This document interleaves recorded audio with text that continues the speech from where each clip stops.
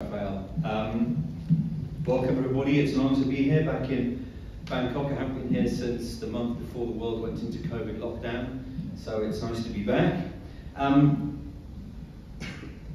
Raphael said, I'm the Global Director of Water and Wetlands at IUCN, and I'm going to give a very quick, because I have literally 4.5 minutes, overview of some of the issues that we're trying to tackle with. And I'm going to start with, if this works, that's me, bad news. I'm going to start with bad news. And I think that's because the situation for the world's water and wetlands is not in a good state. I think, as you can see on the slide behind me, we know, for example, that we are in the situation of loss in terms of 1/3 of the world's free-flowing rivers have gone. They are dammed or adjusted or blocked or manipulated in a way that we've historically thought we needed to do. That we are losing 1/3 and have lost 1/3 of the world's wetlands over the last 50 years. And that 1/3 of freshwater species are threatened with extinction. So these are, if you like, the rule of 3. We are losing these key important elements of freshwater biodiversity at a rate that we've never seen before. And it's due to a variety of different factors. They're not unknown to us. Actually, if there's anything that IUCN does, if there's anything that conservation at large does, is that from a water perspective, we have the technical capacity to solve these problems. We may not have the full governance capacity, we may not have the laws and regulations. As you see there, 60% of water bodies in Europe are in poor condition, and that's even despite having some of the world's most strictest regulations. But we have the capacity, we have the knowledge, we have the tools, we have the tactics, but we don't apply them. And we don't apply them very well because water is the ultimate trade-off. It's something that our economies use intrinsically in everything that we do. And because we don't see it in everything we do, we don't value it as we do other things. It's in our food, it's in our clothing, it's in the ability to power our lights, it's in our building materials, it's in our fuels. It's a feedstock or a fuel into every part of our economy. As a consequence of that, we don't deal with it adequately enough. And when we do, from a conservation perspective, we don't think ambitiously enough. We don't think about scalability. We don't think about replication. We think very much about pilots and sites and approaches which are incredibly valuable, but which are affected deeply by the fact that water flows as a resource through our habitats and through our landscapes. And we struggle to be able to deal with the fact that it moves and that it's a fluid and that it suffers from pollution just as much as it suffers from overuse and adjustments in its flow. And yesterday in the programme discussion, if you recall, when the blue dots were all appearing on the screen and we saw all the topics that people were interested in and they thought were important, climate change was number 1, agricultural land was number 2, and I think water was number 3, if I recall.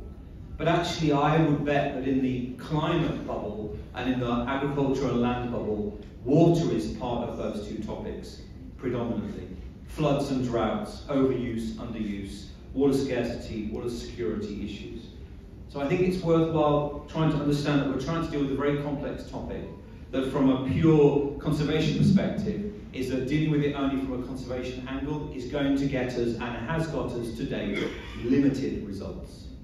And that's the reality that we face, is that since the 1970s, there's been an 83% decline in freshwater biodiversity.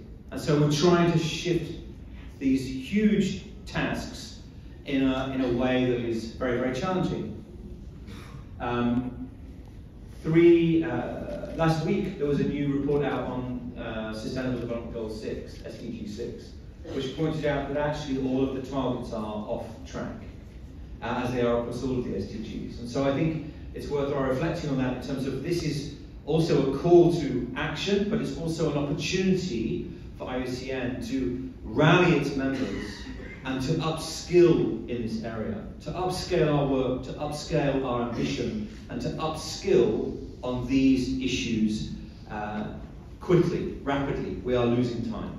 We're trying to focus on the role of government, of investors, to make better decisions around water. And that requires giving them the right type of information, which is what we're trying to do.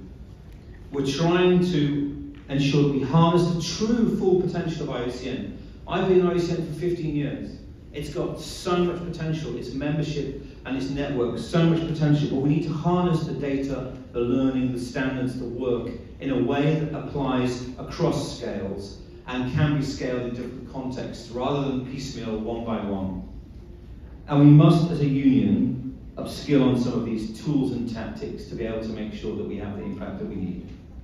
And one initiative that I want to just 30 seconds talk about is the Freshwater Challenge. Now, some of you may have heard about this. It is a country-led initiative. That means it's actually got 46 countries and the European Union, which has joined up to this. And this is an initiative around two clear goals. Rather than getting very complicated into numerous KPIs and numerous indicators, two clear goals. Restore 300,000 kilometres of rivers around the world and restore 350 million hectares of wetlands. Very, very simple. Not easy to do, but if you spread that volume, that area across the planet, it's doable, it's achievable by 2030.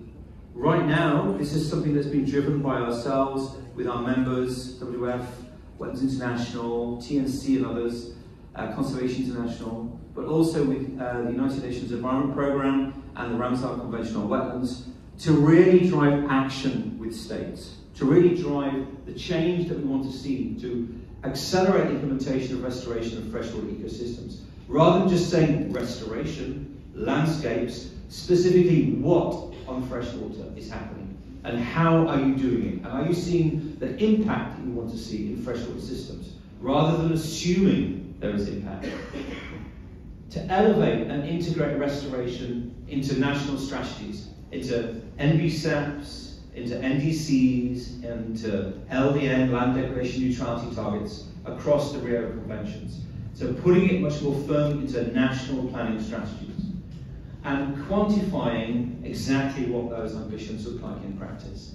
So how are people delivering these results? And what do they look like so that countries can learn from each other over the next 6, 7 years once we aim to achieve these two targets. And there is some amazing work already going on. It's just, no one's ever asked countries what they're doing specifically on restoring freshwater ecosystems. They've asked them about restoration, but not specifically on freshwater.